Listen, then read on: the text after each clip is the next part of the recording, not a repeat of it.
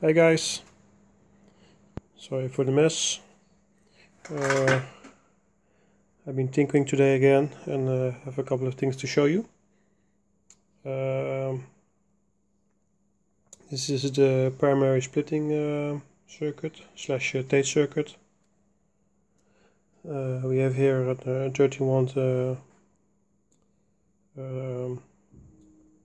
what do you call it, a savings lamp, and there we have a 12 volt car bulb, 55 watts, and this one is 13 watts. We have a small spark gap there. We're not using it at this moment, but we'll do it later to make the 55 watt bulb work. We have a multimeter here, and also here kilowatt. So what we're going to show now is that when we turn on the system, we have 1200 volts, and also there's nothing showing on the watt meter, no load for the grid. Okay, and now we're going to turn on the light bulb.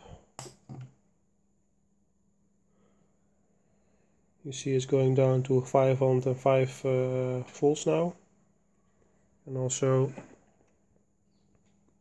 the multimeter is showing a load. So we're having power here, but not loading the mains.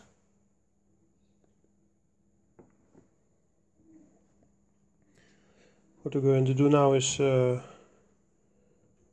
change this over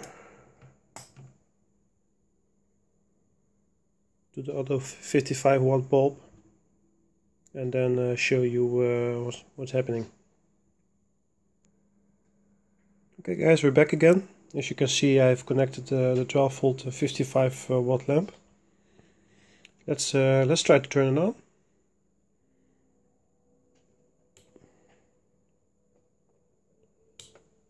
Like everything, you always have to remove the load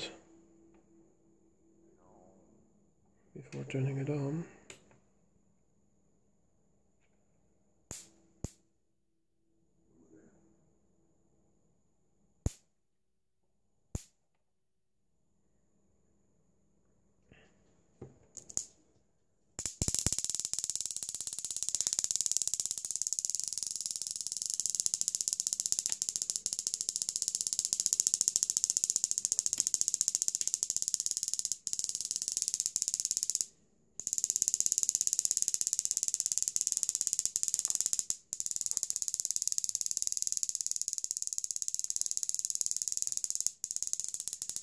As you can see, if we don't have a spark gap, we don't have enough energy to light the bulb. But when we create a spark gap,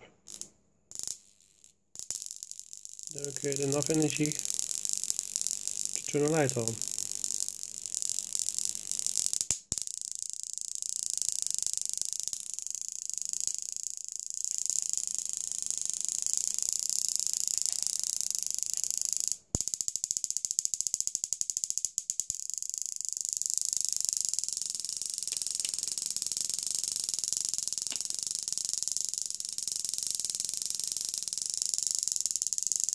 The multimeter isn't registering anything. I think the voltages of the spikes are so high that it doesn't register it. But as you can see, the spark gaps, that makes the amps.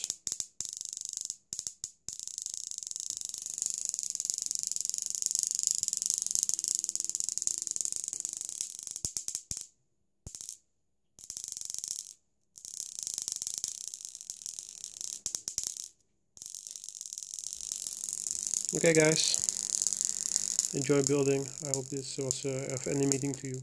Bye bye.